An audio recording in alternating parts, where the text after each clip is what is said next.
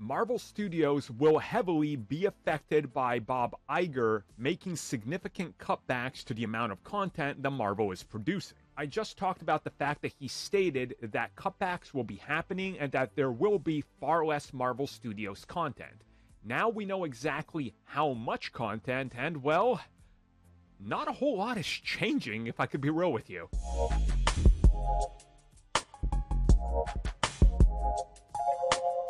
So once again, this comes at us as an update from Bob Iger, who was talking about decreasing volume of Marvel Studios output, and specifically decreasing films and TV.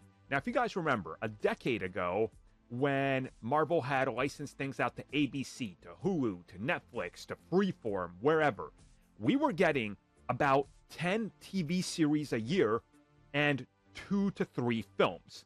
Again, it was still pretty significant, but it wasn't all under Marvel Studios' roof, as it was split between two companies, Marvel Studios Films and Marvel Entertainment, the comic side doing TV. That all got consolidated under Kevin Feige, so now Marvel Studios has to control everything. Talking about the future and how some of the content has suffered due to this, Bob Iger revealed the new plan going forward. He says, no more overloading the schedule. And then he reveals the new plan going forward for Marvel Studios is 2 to 3 movies a year and 2 TV shows per year. So this doesn't change a whole lot, does it? That's literally how it's been outside of, well, like the first post-COVID year where they loaded everything up because everything sat in a vault for literally like a year and a half, right? Outside of that, we're back to form.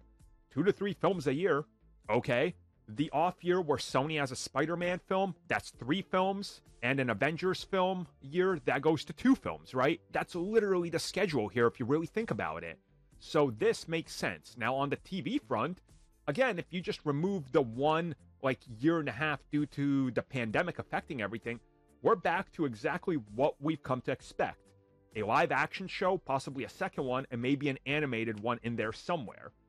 And it sounds like animation isn't really accounting for the live action stuff going forward. So we're still going to be getting maybe 3 shows a year if you count cartoons, 4 possibly. So like, okay.